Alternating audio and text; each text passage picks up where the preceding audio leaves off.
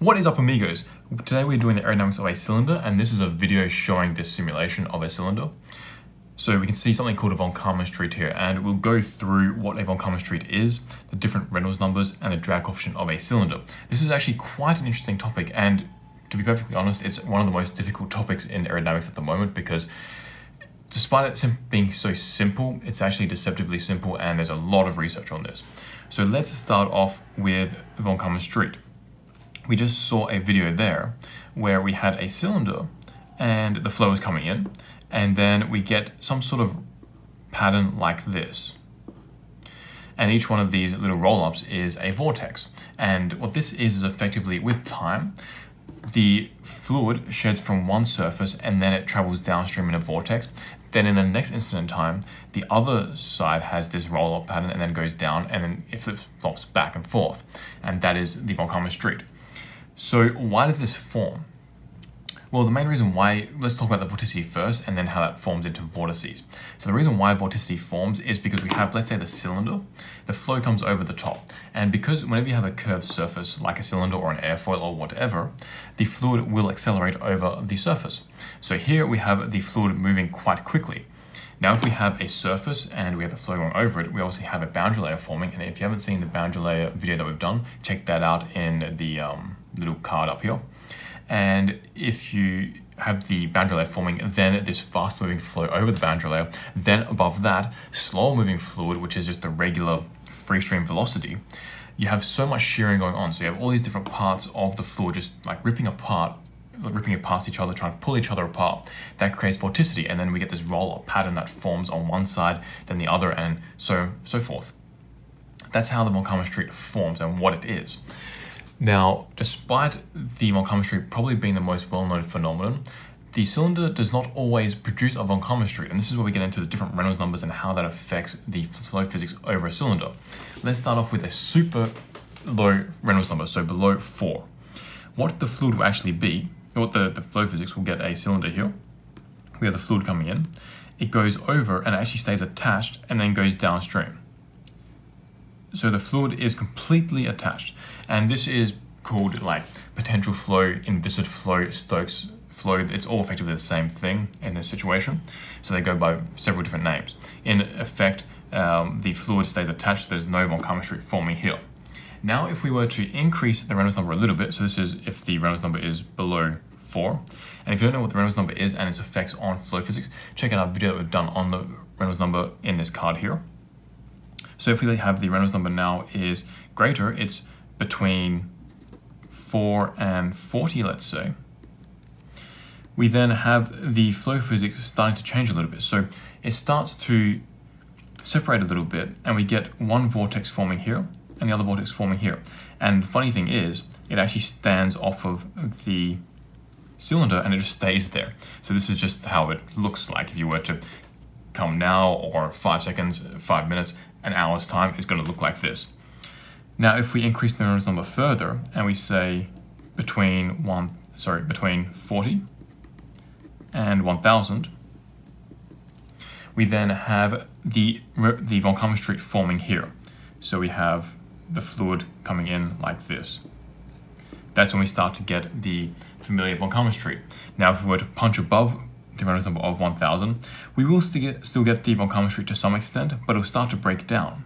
So if we go from 1000 to 300,000, this is a 3 here, we'll then have the fluid coming in, and then we have some sort of transitioning happening. So up until now, the flow has been very laminar. Now we'll get the flow starting to separate at some point, and then it'll reattach, and in the separation zone between here and here, the fluid will have transitioned, and now we'll get the wake forming. And we can still get a von Karman street forming, but often it is just the higher the Reynolds number goes, the more just regular wakey it becomes. There's no real method to the badness, it's just regular badness. And then if we have the Reynolds number above 300,000, so it goes to 3 million now, we then get a bigger wake. So we have now this fluid coming over, and we get a very big wake. And the point at which the flow detaches actually moves upstream. So this is important because we're going to now talk about the drag coefficient and how these flow physics phenomena affect the drag coefficients. So let's say we have a graph here, which has the Reynolds number down here, and we have the drag coefficient here. Now we'll start off with the drag coefficient, which is very high, so it's going to be about, let's say 5, and then we'll have it down to 0 here, so 1 is about here. This is important, this marker here, and 0.3 here. These two values are quite important. So to begin with, the Reynolds number is incredibly high for a cylinder when the Reynolds number is above less than 4. Then it dives down dramatically, and then it hovers around 1 and stays there. And then let's discuss this part first before we go more.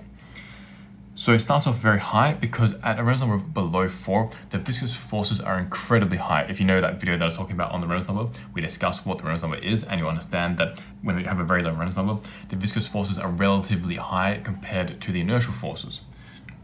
That results in a very high drag coefficient. When we increase the Reynolds number, the drag coefficient starts to drop a little bit, and then we get to this plateau region at about 1, and this occurs in this sort of range. So between 40 and 300,000, it starts to be like this. Then when we get to the point where we get transition, the drag coefficient drops dramatically. And the reason why we have the drag coefficient dropping dramatically is because the flow will stay attached longer. It does locally detach, but it comes back and reattaches, and now we have a smaller wake because it might separate at 120 degrees or so from this angle here. So this angle here is 120 degrees, whereas the point at which this separated before might have been anywhere between 80 degrees and 110 degrees. So because the fluid has stayed attached longer, the wake is smaller. The face that is experiencing a wake, which means it's low pressure as well, is smaller, so there's less low pressure being felt, which means there's less drag overall, less pressure drag. Now, as we continue, the drag coefficient will actually start to jump up a little bit, and then it'll hover at about 0.4 or so as we continue. This is because, as I mentioned here, as we increase the Reynolds number, we start to mitigate this point at which the fluid detaches and then reattaches, because now what's happening is the fluid is just coming along, hits the cylinder, and is transitioning to turbulence quite quickly.